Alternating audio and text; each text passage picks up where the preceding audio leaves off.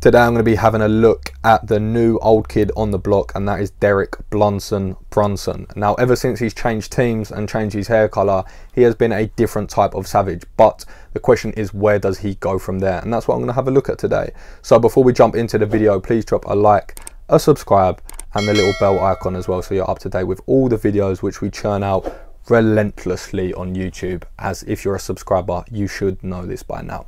But anyway, jumping into the video. So after Derek Brunson's impressive win on Saturday against Darren Till via rear naked choke, and if you haven't watched that, sorry for the spoilers, it sort of asks the question now, where does he go from here? Because obviously we know the last thing we saw of Derek Brunson is he was in the face of the camera screaming for Israel Adesanya, which I love, which I think more people should just do that.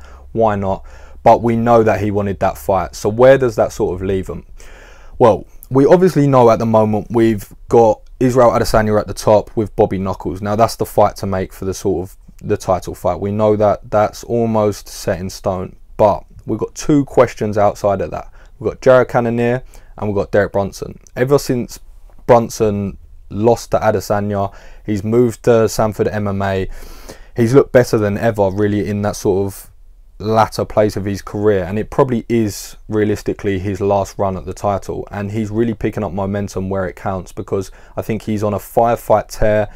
Like I said, he hasn't lost since that Adesanya fight, and he's made improvements every single time. His ground game's got a lot better. His ground and pound's vicious. I imagine working with Gilbert Burns every day is probably why his jits game has got a little bit better, and as we saw that when he synced in that rear naked choke. And he's training with Henry Hoof every day, so his hands are only improving as well. So it's an interesting question for Brunson, because we naturally as fans probably don't want him to see...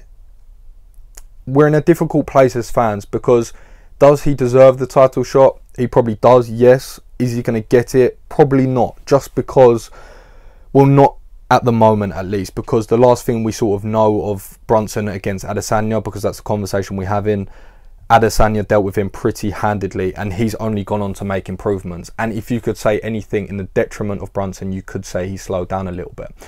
But where Cannoneir enters this conversation is obviously he's had a little bit of a layoff. He beat Gastelum and now wants to be in that title picture, which is fair enough, and I think he does deserve to be there. But obviously Brunson nicks on the activity.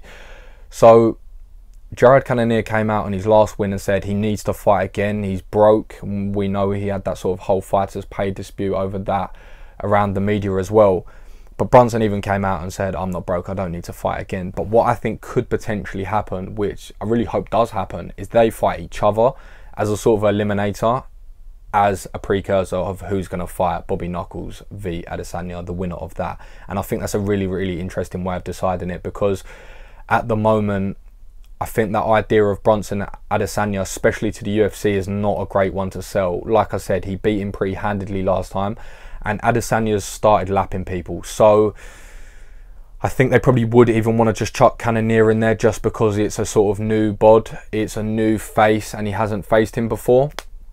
Even though I know we're talking about that with Bobby Knuckles, but he was so good against Kelvin Gastelum that he sort of cemented his place as the #1 contender, and he'll go on to fight for the title. But potentially Jared Cannoneir sneaks in just through that, but I really would love to see an eliminator between the two of them, because Brunson does deserve that, and realistically he probably does deserve to fight for the title now, and in another situation he probably does, but the narrative doesn't quite play out, and in the marketing machine of the UFC, I don't really think that one sells as well. So I think another win under his belt, and especially a win over Cannoneir, will cement it. There'll be no arguments there, but it'll be interesting to see where he goes from here.